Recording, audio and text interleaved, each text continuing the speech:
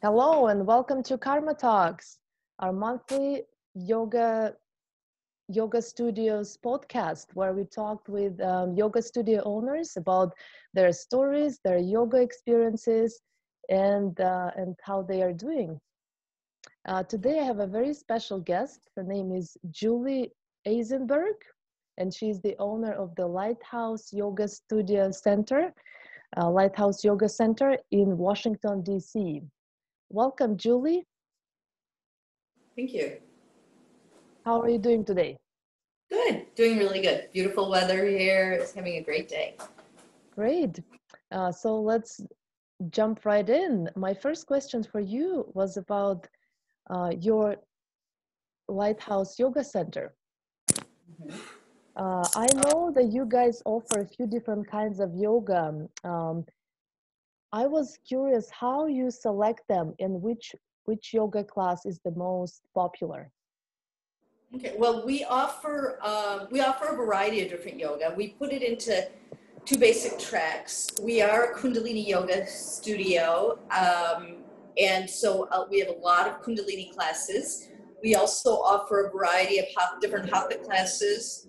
Hatha, flow yoga. We have prenatal. That's also a hatha. We have restorative, also hatha based. So we kind of run two different tracks in the studio, and it's almost like parallel universes. We have some people who go back and forth, but a lot of people they either like their Kundalini or they like their hatha styles.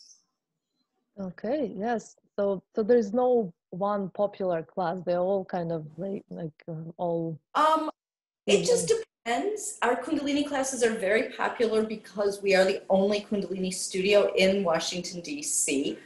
So that gives us, a lot of, a lot of fame around that. But we also have some of the city's best hatha teachers. So some of those classes are really popular as well. I am personally a 500-hour Kundalini teacher and a teacher trainer in that lineage. So I teach a lot of the Kundalini classes. I also teach hatha, but it's been a couple of years since I've actually even done that. I stopped. We have plenty of hatha teachers who can carry those classes. So I primarily dedicate myself right now to running the studio, teaching Kundalini and running the Kundalini teacher training. Okay, yeah, that sounds great. I'm happy that your studio has so much variety. It sounds like a good thing for your community. Yeah. Great. Julie, in your article on your website about Kundalini Yoga, you mentioned that yoga empowers us to take action to make the world a better place. So what have you lately been empowered to do to make a difference in the world? I'm sorry, you froze there for a second. Oh, sorry. Did you hear my question, or was it what was the last thing you heard? Nothing? That yoga empowers us to make the world a better place. Yes. So what have you done lately? What have you been empowered to do to make to make a difference in the world? How does that work? Yeah. The way it works is, well, before I came to yoga, before I owned a yoga studio, I was a union organizer, actually. And I saw in my work as an organizer that people just feel, particularly in the United States, feel really disempowered. They feel there's no way to change things. And I found I was teaching yoga. I was practicing and teaching yoga during that time, and I found that through yoga, people begin to take a little bit more ownership of their lives. People start to feel a little stronger, a little more secure, a little bit more centered. And once you start feeling that way, you begin to feel like you actually can make a change in your life. And once you start making changes in your life, you can then begin to look outwards. You're not so focused on just the daily, the daily drama and trauma of life, but rather you begin to feel better, and then you can look around and say, whoa, but there's other people who are suffering, so what can I do then to help them? And that's very much a product of yoga, and that's very much written into the Yoga Sutras. Yes, thank you. So, and I guess now we can talk a little bit about how yoga gives us the tools to stay calm. And these days, I can see how staying non-reactive can be very useful for all of us. And as a yoga studio owner, what are your recent experiences of using those tools?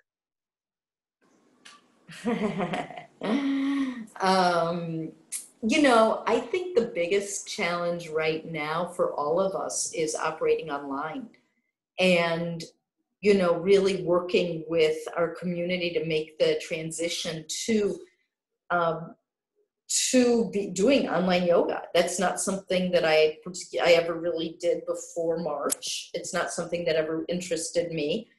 And we pivoted from one day to the next, from being a fully operational in-person studio to fully online. We did not miss a class. We just shut down on a Saturday afternoon, reopened on Zoom Sunday morning. And that took a lot of, that took a lot of focus and calm, and now since then, just keeping everything together while being online has definitely been a challenge. Washington, D.C. is not reopened yet from COVID, so everything is still operating online in D.C. Oh, wow. I didn't know that. So when do you think that it's going to be open? Are there any good news Next coming up? sometime, Uh-huh. probably spring. Okay, but it sounds like you nailed it, the transition to online, but do you miss in-person classes?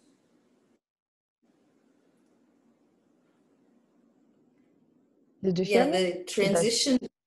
Yeah, you're fading in and out a little bit. I don't know if it's your connection or mine. Okay.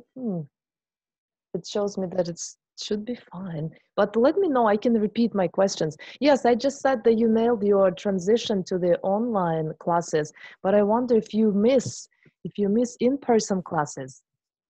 Oh man, completely. So we've started doing some outdoors classes, and Yes. that's been really great. I'm sorry, there's construction. Let me see if I can go inside. My apologies. Sure. Yeah, so we are doing some classes in the park. So that's been really helpful. And we're doing a few small group classes at the studio. But we're only allowed a couple people. So I'm not teaching any of them. Some of the other teachers are teaching them. Okay, I see. Well, I hope you'll be able to do in-person classes again soon, because it sounds like it's essential to your Lighthouse Yoga Studio. Yeah, it is. Well, it's not. I mean, it definitely helps. We've developed a pretty good online presence, but yeah, it would be really nice. It's not going to happen anytime soon. We're not going to be reopening fully for at least another 6 months are the predictions. Wow. In Washington. Washington is a city that's very concerned about taking care of other people, right? So it's people are very concerned about not getting other people sick. Yeah. Okay. Yeah. That makes sense for sure. Okay.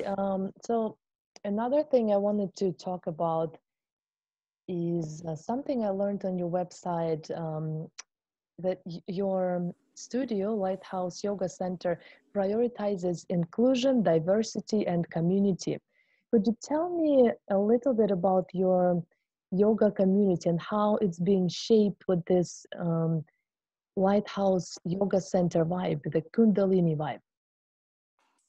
Well, I mean, in general, the community aspect of the studio isn't strictly Kundalini or Hatha or anything that we offer in specific. But one of the focuses of the center is on anti-racism work, and we've been doing that for many years. It's not something that's just happened now because it's kind of in vogue, in style, and everybody's doing it. I mean, we've been involved in anti-racism work from the very beginning, from when we first opened. And so we, in that sense, attract people who are looking for that sort of community, which in Washington, D.C. is pretty, it's pretty big. And, people feel very passionately in Washington about Black Lives Matter and about defending the rights of people of color and diversity and inclusion in all aspects of life. And the neighborhood that we're located in is a very mixed race, mixed income, mixed age, mixed everything neighborhood. So we really, it's important to us that we fit into the neighborhood and not that we just be gentrifiers who opened a yoga studio to serve a small proportion of the residents, because that's not the way yoga works. Yes. Were there any particular steps that you took to fit in the neighborhood? Say that again. I'm sorry. You was there anything in particular that you've done to fit in that neighborhood? Well, I live in the neighborhood, so okay, so you're familiar. Yeah, right. So this is my neighborhood, right? Yes. I lived in the neighborhood for about 15 years. Yeah. So so our students we're all neighbors, and we see each other on the street outside of the yoga studio, and we run into each other at the coffee shops, and it's it's all part of life in our little community. Yes, I mean, I love it. I think it's such a great way to just reconnect people in a different way. Mm-hmm. And you sound like you definitely do fit in that community, like that neighborhood. And are there other yoga studios there, or for the entire neighborhood is the only one? No, there's other yoga studios. I mean, when I say neighborhood, I mean, we're talking a pretty small neighborhood here. I mean, I realize Washington, D.C. is a big city, but, I mean, the neighborhoods are very distinct. So if you live and, hang out in one neighborhood, people tend to spend a lot of time in their own neighborhoods. I mean, there's other yoga studios, not really down the block, but nearby. Mm-hmm. Mm-hmm. Yeah. Okay. What kind of would be your recommendation or suggestions for others in terms of building this inclusion, diversity, and community? What do we do? Yes. Is there anything special that you could recommend? Yeah, absolutely. Others? Yeah. Well, first of all, we work with a wonderful racial justice trainer who's been on our staff now for a little over a year.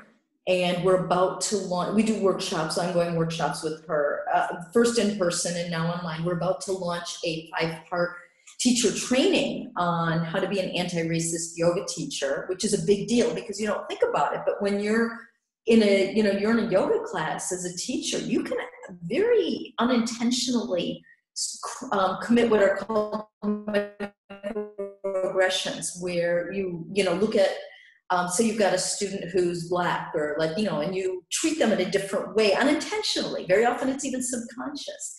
And so how do you as a yoga teacher recognize when you're doing that, and how do you not do it, right? Or things like implicit bias, think certain situations where, for example, you just assume that anybody who walks in the door who is Black or Indigenous person of color is by definition low income. And that's implicit bias, right? There isn't, you're like, oh, well, you must be poor, so therefore you're not going to be able to afford our classes, right? Or I have to give you, a scholarship. And how do you as a yoga teacher and yoga studio owner find ways that you don't commit these errors so that people really feel welcome and not prejudged, or there's not pre-assumptions? So we do a lot of work with that, both with our students and with our teachers. We've run other programming too, other anti-racism programming. For example, we have an ongoing book club where we read books about race, and sometimes related to some yoga-ish things, but very often just about race and racism. And we have community discussions about these. And, these are popular because people have a chance to come together and kind of discuss these concepts and these ideas. We also run healing circles. We do 2 separate healing circles twice a month. One for Black and Indigenous people of color, one for white-bodied allies, where people come together twice a month and have open, honest discussions about what can we do as yogis and in the yoga community to combat racism and to heal from the effects of racism. Because, I mean, I think there's very few yogis of color who will say that they have not encountered racism in a yoga studio.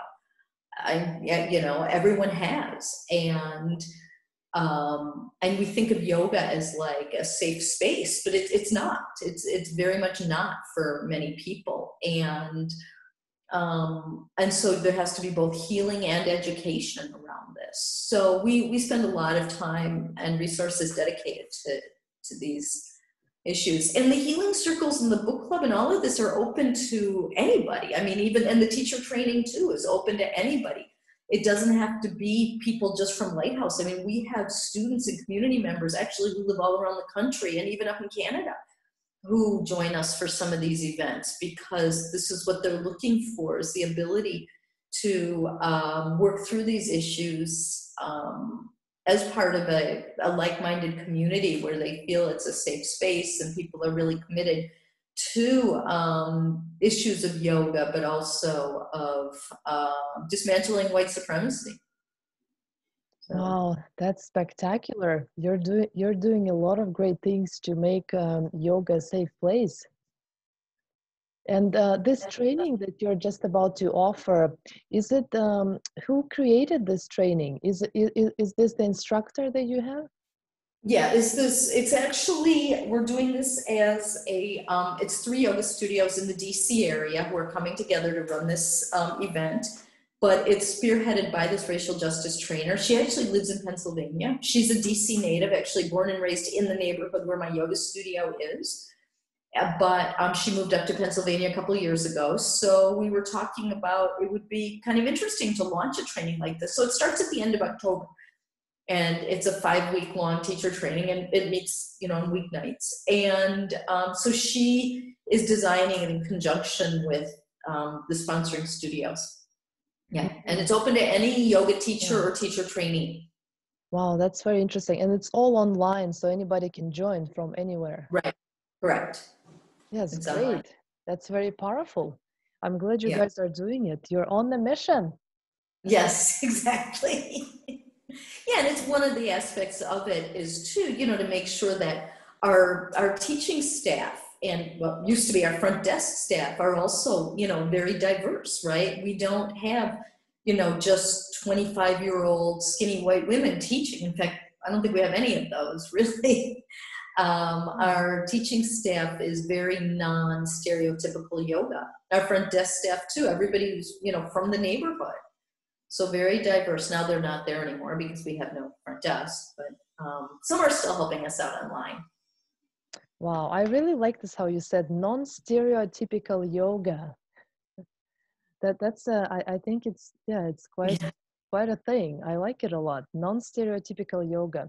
Keep it going, Julie. Yeah. You know, it's funny. Yes? No, I mean, it's sort of, it gives us sort of a niche, right? We're not like, you know, one of these big, huge, popular yoga studios with like 5 locations where, you know, we get like hundreds and hundreds of people coming in every day. I mean, we're very specialized space. And granted, I think there are people who aren't always comfortable with our mission. And, you know, maybe they'll get more comfortable over time, but usually they'll go and find a different place to do yoga while they're trying to figure out why we keep talking about injustice in our classes.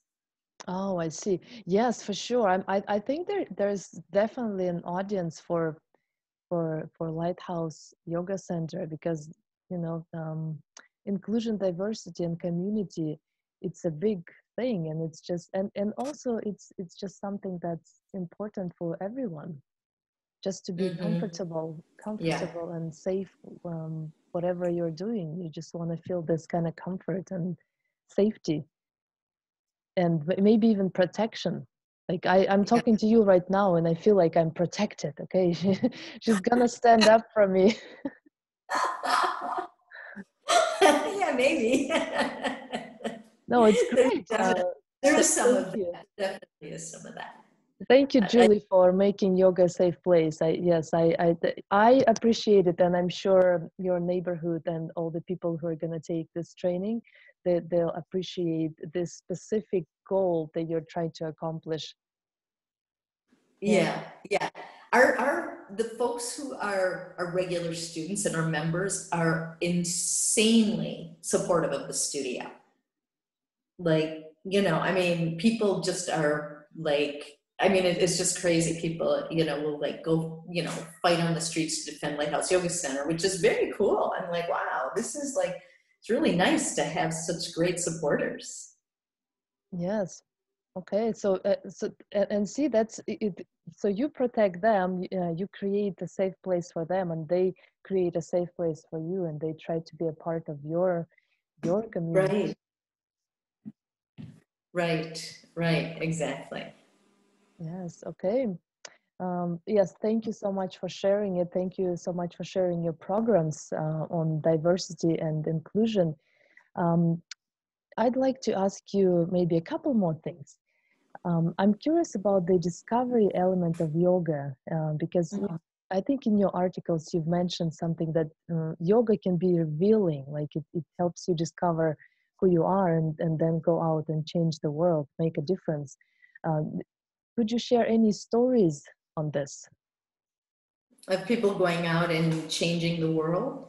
Well, I mean, there's little things like just, for example, I mean, in very, very micro level, we've had people who, through consistent practice of yoga, have really made some big changes in their life, sometimes have left uncomfortable personal situations, like relationships that may have been abusive, or jobs where they were getting taken advantage of. And so on that micro level.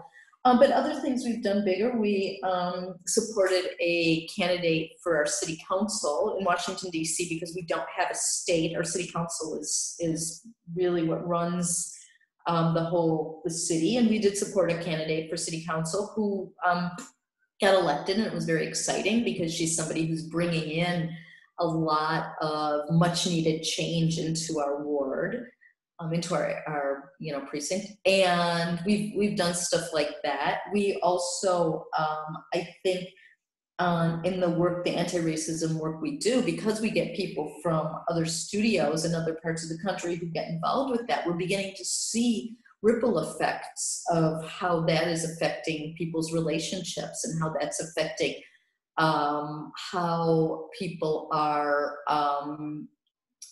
coming to their jobs and their friendships and their networks, and beginning to raise issues around anti-racism and white supremacy. And their voices are starting to get heard more and more.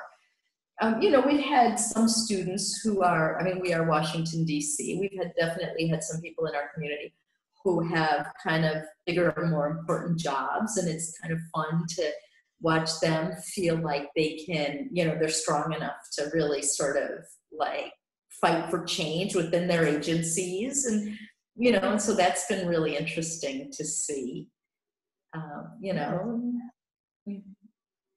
Well, you're saying, you mentioned that it's a kind of a micro level changes, but for me, this is tremendous. All the things you just mentioned, it's more of a bigger level of change, and I think on the micro level there probably much more happening, like a great people probably discover many things. For me, a micro level would be like, my friend just gave me some handmade soap, and I thought, oh wow, this is such a beautiful soap, and it's all handmade, like lavender oils and all those essential oils, and I'm using it every day, and my day is brighter because of that, just the soap. So, and I kind of appreciate those little things, right? Yeah, I guess we're bigger than that. We do soap too. But no, like we have a student, one of our members is Lebanese, and after the explosion in Beirut, she came to us and she said, is there anything you can do?